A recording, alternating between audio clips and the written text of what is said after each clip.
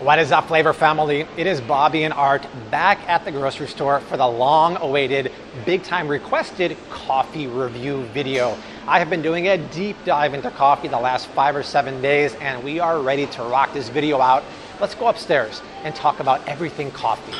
Bagged coffee, whole bean and ground, decaf coffee, instant coffee, coffee creamers, cold brew coffee, coffee drinks, and more, you guys. Before we get up there and do that, you're going to want to join the Flav City family, my friends. Go ahead and click that red subscribe button. Heck, better yet, there's a bell icon right below the video. Enable all notifications because we have 2 videos on the weekends and 1 video during the week. That video is a live stream. We're making recipes from start to finish, and you do not, I repeat, do not want to miss out on that. All right, let's start in the coffee aisle with K-Cups, something that is super popular, but I think you should probably avoid K-Cups for a couple reasons. Number one, it's expensive, you guys. If you figure out the price per pound for the coffee in here, it's like $50 a pound for substandard coffee. They're not putting very good quality in here for the most part, right?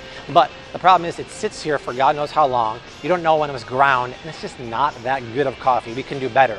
But the most important reason, I think, to avoid K-Cups is, what is the K-Cup made of? Whoa! This is what I do at the store. I drop things left and right. What is it made of? It has an aluminum foil top, or if you live in the UK, aluminium, and it has a plastic bottom. This is very troublesome to me because we're talking about just boiled water, maybe 200 degrees Fahrenheit, going through aluminum and then plastic. Guys, that makes me really nervous, right? I get nervous about drinking too much water out of plastic bottles because of nanoparticles. Almost boiling water, going through all that stuff does not sit right with me. Plus, this stuff is not biodegradable. You can't recycle it for the most part. The inventor of the K-Cup regrets inventing it. He thought it would just be used for office places. He didn't think it would explode like it did. The thing is, if you have a machine and you really, really like it, sometimes they have options like this. It's an Eco Brew, but this one still has plastic. But I found one on Amazon that's made 100% of stainless steel. That way you can use it not worrying about plastic or aluminum at all. But the last part that really bothers me about K-Cup machines or Keurig machines is that you put the water in the machine, the water lines in there never drain. So the water can be sitting there for days at a time, warm, humid environment, dark. That's bacteria city, you guys. I just don't think we should be doing K-Cups, but if you do and you love your machine and you treat it right, get the stainless steel one below. Let's talk about bagged coffee. Now, this part of the video isn't going to be so much about recommendations. I can't tell you that I love this one because you might hate it. This is very subjective. This is all about your flavor profile. It's like me telling you, hey, only drink Merlot, don't drink Cabernet Sauvignon. And then if you're a Paul Giamatti and sideways, you're going to say, I'm not drinking any freaking Merlot. So let's just talk about coffee buying tips for the bagged coffee. I would always, if possible, buy whole beans in the bag. And here's why. Whole beans, once they're in the bag, will stay fresh for 3 months. And the reason why is this thing right here, the one-way valve on here. It lets the carbon dioxide out, but no air in. That's very important because after you roast beans, they're essentially alive, right? They're aging, they're letting off carbon dioxide. When it's in a bag sealed like this, fresh beans will stay fresh for 3 months. The second you cut this bag open and let air in there, it's like The Walking Dead, right? As soon as you get bit, you have a good 24 hours until you're gonna turn, right? Enjoy those 24 hours. Well, as soon as you open this bag, we're talking 3 weeks of peak freshness, meaning these beans are gonna taste the best they've ever tasted for 3 weeks. If you buy ground coffee, which some of these here are, then you don't know how long it's been ground for, you don't know how long it's sitting in the bag. So, once you grind beans, you only have 1 week of optimal flavor. Is it good past that? Yeah, of course. You could drink coffee after 6 months or 12 months, it's fine. But we're talking about coffee that has subtle flavor notes. So once you grind it, 10 days. Once you open a bag for whole beans, 3 weeks. So what do I recommend? I recommend buying enough for 1 week, grinding it, and then doing it again the next week. And if you don't have a grinder at home, don't buy an expensive one. See what they have around the corner here? Every grocery store has a grinder, right? Even if you go to Costco, they have a grinder. Trader Joe's, you can go to the coffee shop in your neighborhood. They will grind it for you, which is why I recommend buying the whole beans, enough for 1 week, grind it, and then coming back for more. I wouldn't buy those big bags at Costco because by the time you get to the bottom, they're gonna be quite stale and the flavor's not gonna be good. Now let's talk about origin or single origin coffee. What does that mean? Well, look at these coffees here. They tell you where they're from. Costa Rica, Ethiopia, El Salvador. This is what's called single origin coffee, and it's really nice because you know exactly where the beans come from. They're not mixing mystery beans from around the world into a blend. And if they have a blend, like this Intelligentsia one here, it tells you it's a blend of Ethiopian and Nicaraguan. So I'm at Whole Foods, right? These are little premium style coffees. These are local coffees. Okay, we're back. The customer got their soy milk there. I'm at Whole Foods. These are premium single origins. If you go to the Walmart, like I did for research for this video, you'll see bags of Dunkin' Donuts and other stuff like that. Those are probably a mix of beans from different parts of the world, and they're usually inferior beans. But if you like it, that's all that matters. But apply the same principles I said before. Buy one small bag, grind enough for a week, and then refill it. But if you can, buy ones that tell you where they're from. This is El Salvador. It's single origin. I know that. It's not mystery beans, right? Now, does organic matter? So I see organic French Allegra roast. Does that matter? It's a tricky question because I'd say if you care about health per se, it doesn't really matter. If you care about the environment, it matters more because coffee beans are the priciest agricultural product in the world. But they're also the most dirty, the most sprayed, because these farmers are oftentimes poor in third world countries. They want to protect their investment. So they spray the crud out of these coffee trees. The thing is, coffee beans are protected by a cherry, a very thick bud, and they're roasted afterwards. So, another dramatic pause.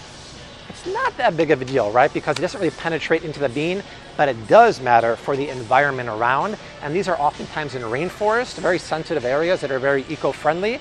So it is bad for the environment. And if you're getting organic, it's usually fair trade. So the farmer is getting a fair amount for his coffee beans. And you know they're doing it the right way. Beans are supposed to be grown in the rainforest in shade. A lot of shady farmers are actually plowing open fields and planting coffee beans there for more money. If you buy the organic ones or the single source, you know they're doing it right. So you don't have to buy organic, just know it's better for the environment. All right, on the Flav City Instagram, there were some popular questions, and one of those were, which is a Bobby approved flavored coffee? And the answer, my friend, is nothing. I did a lot of research on that. They actually don't have flavored coffee here because at Whole Foods, they don't carry anything with artificial flavors. And most flavored coffees are artificial or have the dreaded natural flavors. And if you watch my natural flavorings video after this one, you know natural flavors are another word for artificial flavors. So I can't get behind the PSL, the pumpkin spice, even though we're going into that season. Another very big question was low acid coffees. And I understand that because you might have stomach issues, acid reflux. If you want low acid coffees, it's about the region really, right? Sumatran coffee beans from Indonesia, low in acid. The problem is the price is pretty high right now because I had that natural disaster last year.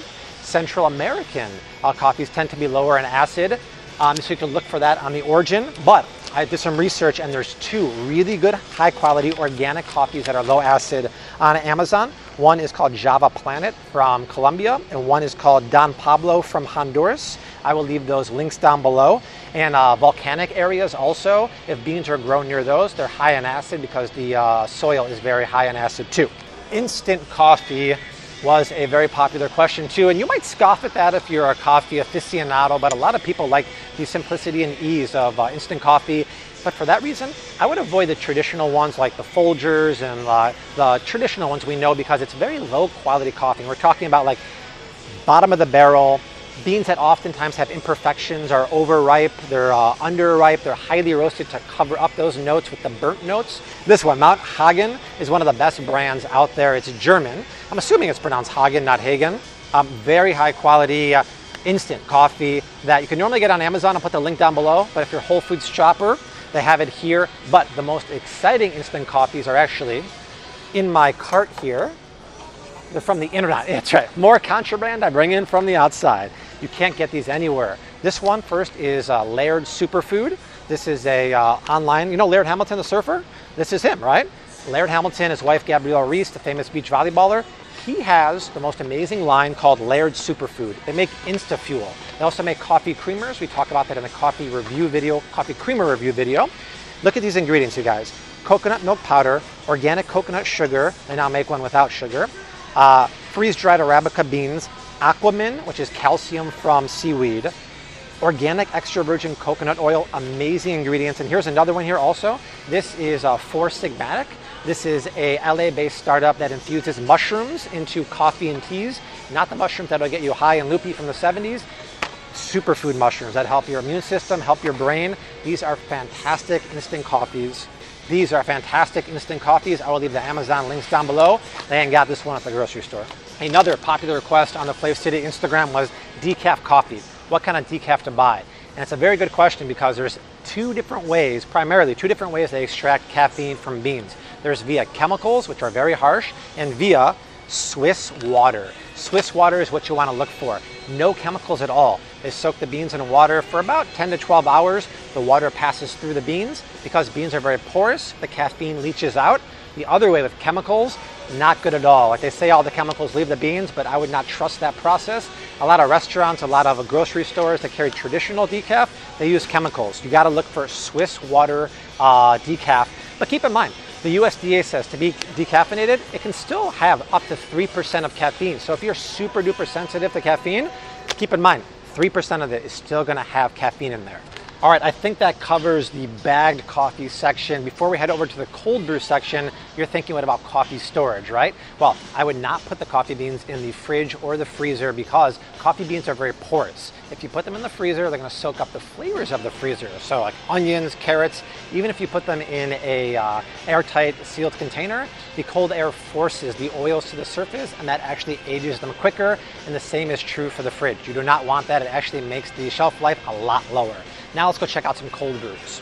Cold brew is very interesting for a couple reasons. Number one, it has less caffeine than regular coffee and 67% less acid than hot coffee, which is really good for people with sensitive tummies. Go for generally straight up black cold brew coffee, water and coffee beans. Once you start going to the flavored ones, like you'll see, natural flavors can appear and sugar can be astronomical. So anything that's just water and coffee is good, except there's a brand called Stoke.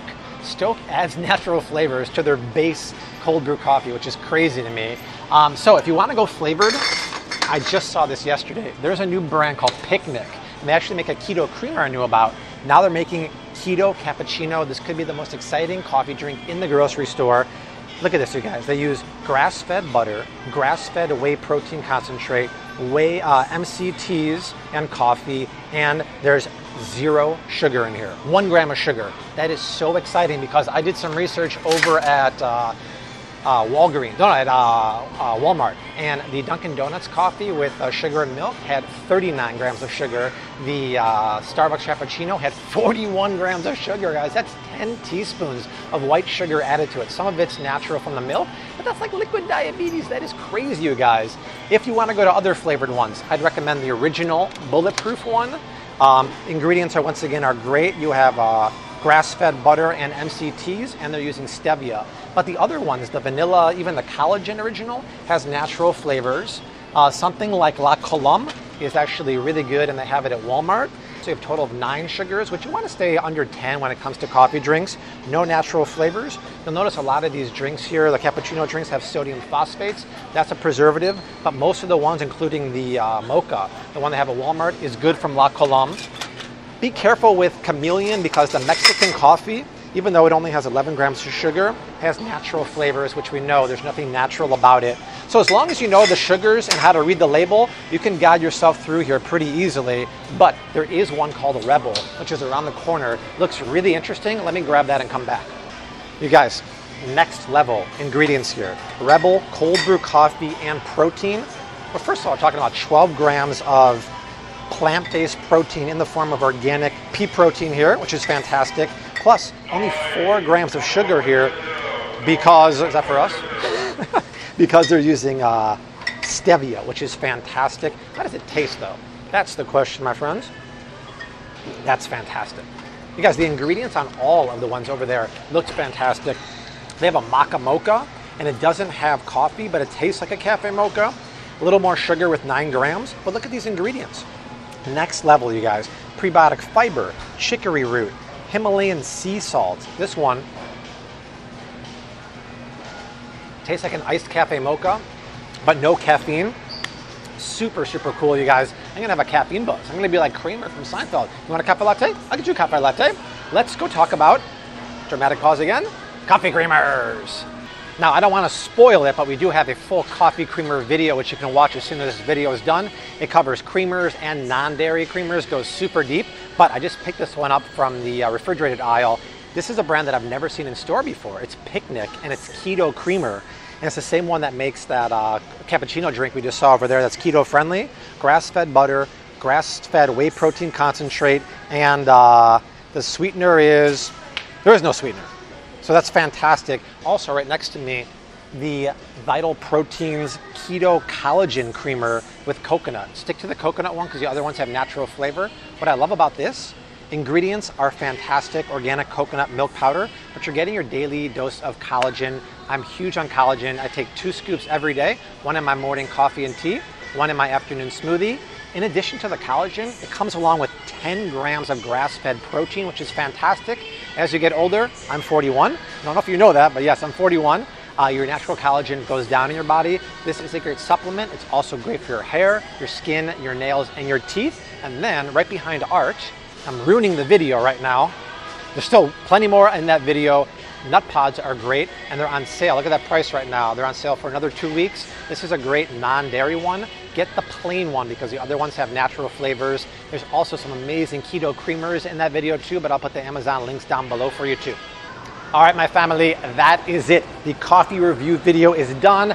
I'm all hopped up on caffeine right now. Art didn't have any, which means I'm gonna fly for the rest of the day. But hey, at least now you know what to buy and what to avoid at the grocery store, but where to next, right? You vote, you decide, we make the videos, unless we get kicked out. Then no videos get made, but we got 2 more of those videos going below us right now. Art and I will see you very, very soon. Until then, we say unto you what we always do. # keep on cooking, mad love and peace.